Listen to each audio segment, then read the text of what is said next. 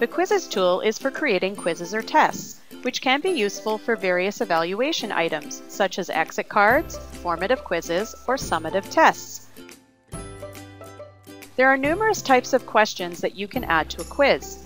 The most common and easiest to use questions are the true or false, multiple choice, written response, and short answer. You can also create fill-in-the-blanks, matching, ordering, arithmetic, and multi-short answer questions. Once you create a test or quiz, you can use it over again in the future, since it can be copied from one class section to another. If you want to make a change or improvement, you can simply edit the questions.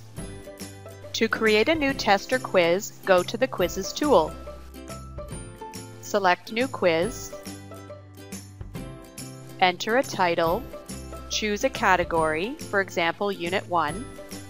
You also have the option to write a quiz description or introduction.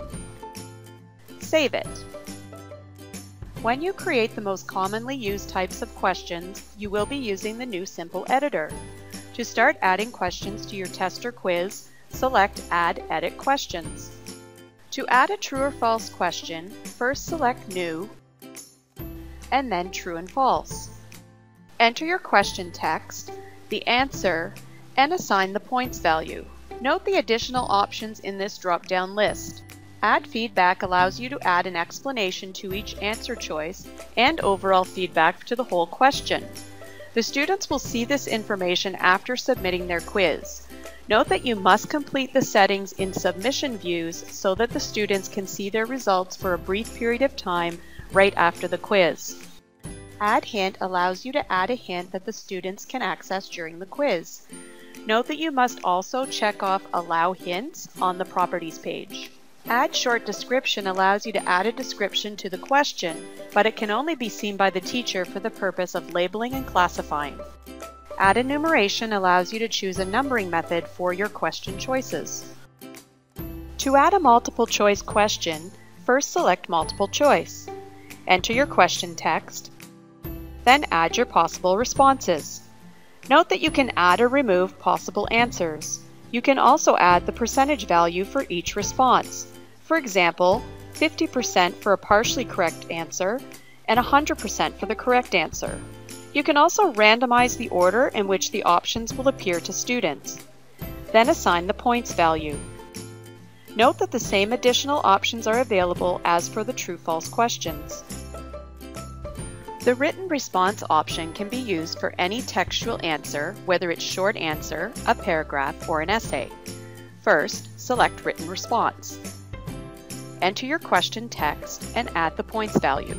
Check off this box if you wish for the student to have access to the text editor so that they can format their response.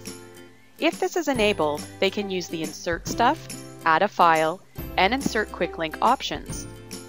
This option can be useful if students are completing a reflection or a task that involves including multimedia. The teacher will need to review these responses manually and then assign the points grade. The Short Answer option can be used for short answer questions that have one or more answers.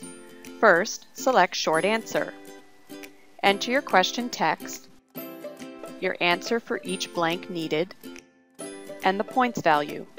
Choose how the points are assigned to the blanks. For example, 1 per blank, or that they must get all blanks correct. It will be necessary to review the students' short answer questions to ensure it's properly scored. If the students don't write exactly what you write, the system won't award the point. Check for differently worded responses and spelling errors. Note that you also have the additional Options tab to add feedback, hints, or a short description. The remaining question types are available in the older editor, which is not as nice to use but will allow you to add these types of questions when needed. Watch the second video on the Quizzes tool to learn more about how to add the original question types. Select the eye in the top right corner of this video to go there now. If you are using quizzes for formative purposes, you may not want to bother with restricting access to them. But if you would like to control when students can access a quiz and for how long, then it is important to understand the settings that are found under the Restrictions tab. You must set the status to active, and then you can choose availability and due dates, add it to the calendar, choose a time limit, and even set up special access for individual users, for example, if a student has an IEP that allows more time. There are some assessment options to complete under the Assessment tab. You can choose to automatically grade submissions, but note that it will only auto-grade questions that have the ability to auto-score. As well, you can attach a test or quiz to a grade item in the Grades tool. This option then allows for the auto-export of the evaluation to the Grades tool so that the students can see the teacher feedback. Note that you can set the number of attempts allowed and indicate how you would like the grade calculated. Go to the Submission Views tab. Note that the default view does not allow students to see their quiz results upon completion. You can, however, create an additional view that will allow them to see their results right after they submit the quiz.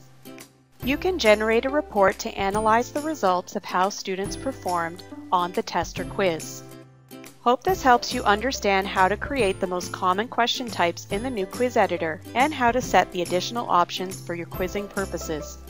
Visit my channel for more videos on how to use the Ministry Licensed Virtual Learning Environment and digital learning resources.